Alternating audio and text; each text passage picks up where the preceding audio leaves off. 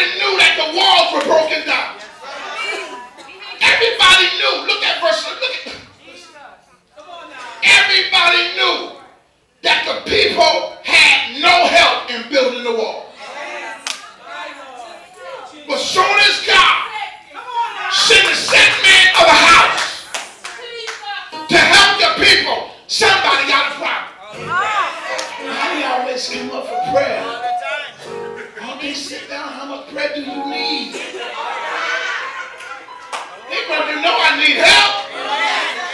Nobody always there. Man, you see, I need food. Got all these children. Help me, somebody. I need help. And as long as you got people in the church, God will send somebody to be a blessing. Everybody knew in verse number 13 that the gates were on fire. And nobody wanted to put them out. Everybody knew that the city was not safe. The walls had been broken down. The breach had been set in. The gates were on fire. Everybody knew that, but nobody did nothing. But soon as Nehemiah come in to do a good work, y'all don't believe me. I know y'all don't believe me. I know y'all don't believe me. Look at, check this out now. Look at verse 1. Now it came to pass, when they heard that I had builded the wall, and that there was no breach left therein. Help me, somebody. That's when they came. As long as hell is being raised in the church, nobody don't say nothing. As long as folk pickpocket money in the church, stealing money for the kitty, nobody says nothing. As long as, help me, somebody, as long as they giving the preacher $15 a month, nobody say nothing. As long as he drives that raggedy car, nobody say nothing. But as soon as the man of God get an updated car, at least 2010 or 2013, they don't mind that. Help me, somebody. Don't have a problem with it. But many of us know the blessings of God because we are tied to divine purpose. Amen. Nehemiah says, listen, because I know all of these things need to be done. He says, I cannot come down. He says the work is too important. What do you mean, Reverend? He says, listen, the first thing I need you to know is that Pastor Thompson, the apostle, is doing a good work. He ain't got no time for no foolishness. He ain't got no time for no shenanigans. He ain't got no time for no fickle folk. Help me, somebody. He's doing a good work. He cannot come down for no foolishness. And it's time out for us to be dealing with the same foolishness month after month, week after week, year after year. If your man ain't doing right, leave him alone. Listen, I said, listen, if people start showing you who they are, guess what?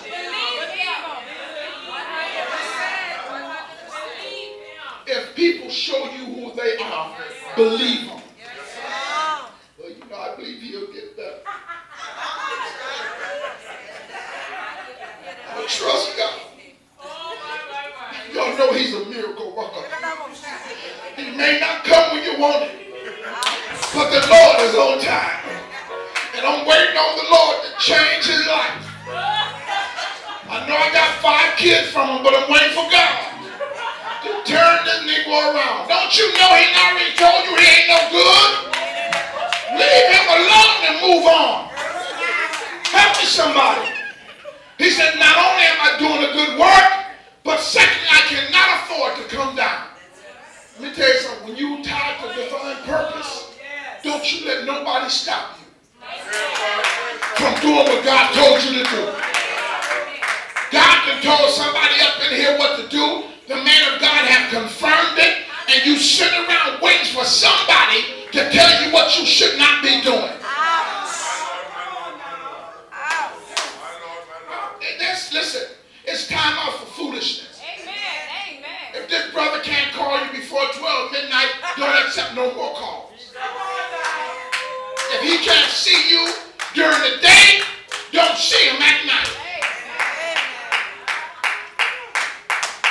He says, not only can I'm doing a good work.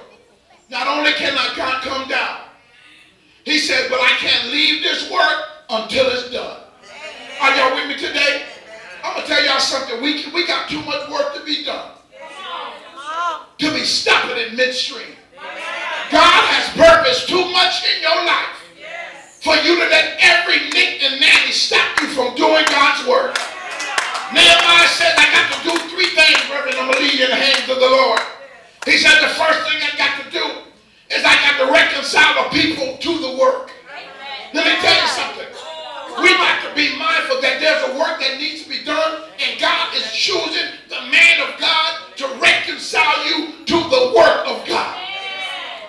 The Bible says, how can you hear without a preacher? Now, I don't care what vision you got. The Bible said that the spirit of the prophet is subject to the prophet. There is no spirit in here that should be contrary to the spirit of this house. If God told you something last night that is contrary to the bishop of this house, guess what? It was the devil. That's as easy as I can say it. Because understand something. Jehovah does not bring confusion.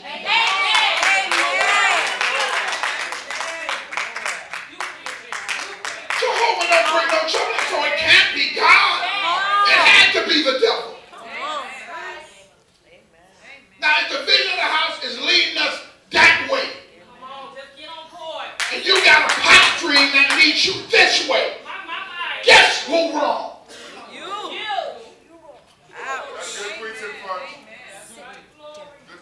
First thing that Nehemiah did, Nehemiah said, I can't come down. I cannot stop the work because I need to reconcile the people to the work. But then I need to rally the people to serve the Lord. You got to understand it's the man of God's job and every leader in this house to rally the people to serve the Lord. Come on, somebody. Listen, we got to understand what God will do is God will send folk through those doors that are not churched. Listen, everybody ain't been in church as long as you have. There are some people that don't know church etiquette. There's some folk that just don't know protocol. They need to be taught. Huh? When you want to get your bachelor's degree, guess what? You went to that school not knowing protocol. And that's why the professor stood up there every Tuesday and Thursday and told you what protocol was. Why is it you think folk can come through that door, don't know protocol, and then you don't want to take time to teach them?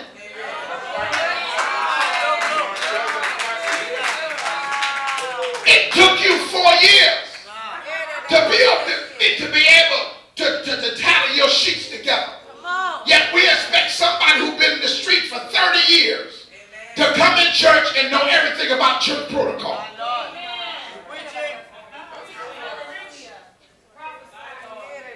He said, I got to rally these people to serve God. Understand something. There's some people ain't used to coming to church. Yes, sir. Yes, sir. Can we just be real? Now, some of us have been in the church all our life. Listen, I came from a church, Pentecostal church in Rochester, New York. We went to church at least 4 to 5 times a week. That was just it. When I got saved, I was saved at 15 years old, and I came to South Florida when I was 28 years old. For 13 years of my life, I went to church every Friday. I came to South Florida. Baptist folk don't have church on Fridays. So what I had to do, and my whole life was shaken up. Because for 13 years, I was in church on Friday night. What am I going to do on my Fridays, Reverend? I didn't know what to do. You know, hear what I'm trying to say. And then on top of that, they told me going to the movies was sin. I didn't know what to do on Friday night.